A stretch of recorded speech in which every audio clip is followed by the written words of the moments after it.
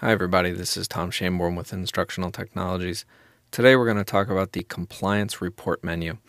This is just a shortcut way to find out who has completed or who has not completed assigned lessons, specifically assigned lessons, not just any lessons.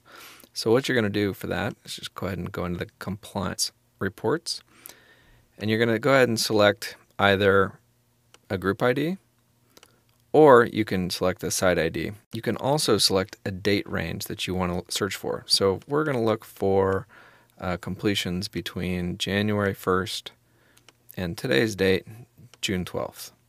And then you're going to go ahead and click Generate Report.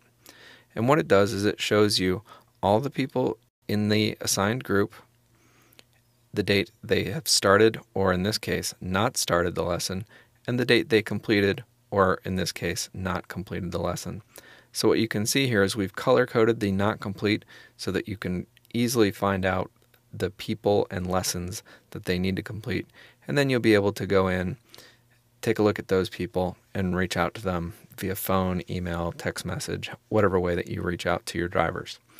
And that's compliance reporting, once again, which is a shortcut way to find out who has completed or not completed assigned lessons. Thanks, everybody.